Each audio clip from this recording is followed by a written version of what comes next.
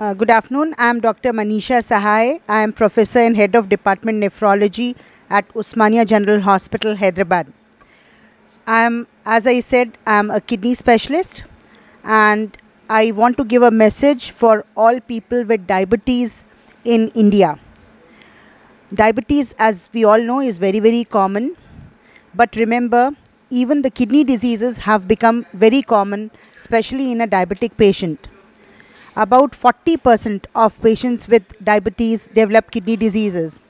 Unfortunately, in our country, general public is not aware of kidney diseases until they come with kidney failure, and then they need costly treatment like dialysis or a kidney transplant.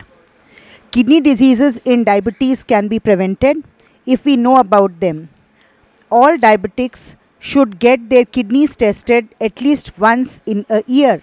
That is the guideline, international guideline, that at least one urine test and one blood test should be done for all diabetic patients at least once in a year. They are simple tests, and if you are diagnosed with a kidney problem, you can be treated. If the kidney problem is diagnosed early, then only treatment is possible. If you do not detect the problem early, then your kidneys fail and then you need dialysis or kidney transplant. Now you will ask me, how can we prevent kidney problem if we are diabetic patients? So there are some important rules. First thing is a healthy diet and a healthy lifestyle.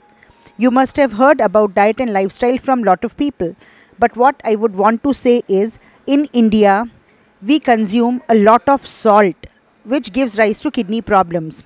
An average Indian takes around 10 gram of salt per day, which is equal to 2 teaspoons per day. We should all take just 1 teaspoon, 1 chamach namak per day. This we have to follow very strictly, especially in diabetes patients.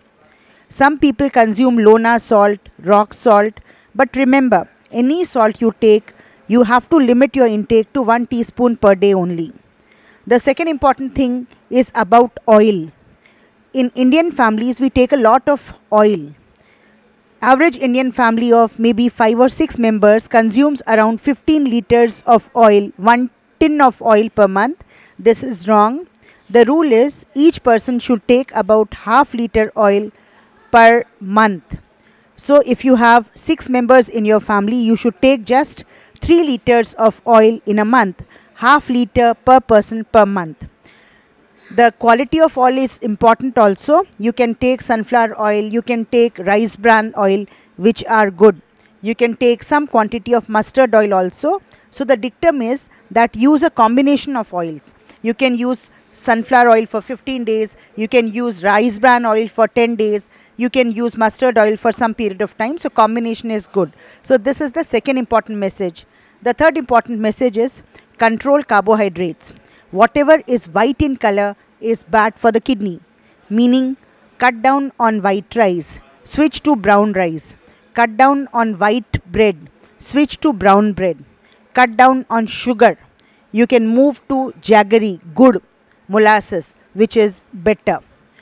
Apart from that, maintain an ideal lifestyle. All of us should make it a habit of walking at least 45 minutes per day, or minimum at least half an hour per day, or 10,000 steps per day.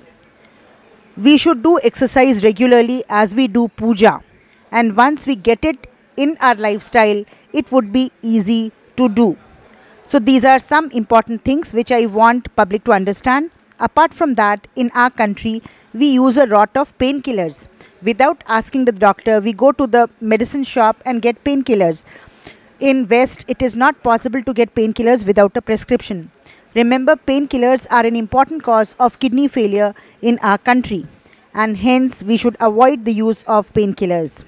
We should also develop a habit of drinking at least 1 to 1.5 liter water per day if we have normal kidneys and if we are diabetics. So roughly around 1.5 to 2 liters also would be good. So these are some 5 basic rules. Apart from that, say no to smoking, no to alcohol, sleep on time, watch less of TV, spend more time outside exercising. So if we follow these simple basic rules, we can avoid the kidney diseases to a large extent. Apart from that, maintain your blood sugar in control. Fasting sugar 100, post lunch sugar 140 should be the goal. Maintain your blood pressure under control. Once the doctor starts BP medications for you, you have to take them lifelong. Most of the patients in India, once the blood pressure becomes normal, stop the medicine. This is absolutely wrong.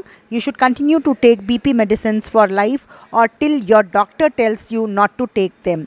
So I think with these few messages, you can go a long way to avoiding kidney diseases. If you develop kidney disease, options are available in India. You can go for dialysis, you can go for kidney transplant. It's very well available. But remember, average Indian income per month is 2,000. Transplant costs around 7 lakhs and dialysis costs you around 30,000 rupees per month. It is beyond the reach of common man. And all these are painful procedures. So prevention is better than cure. And as I said, diabetes you may not be able to prevent completely, but at least if you are a diabetic and you undergo regular kidney tests, you can save your kidneys. So thank you.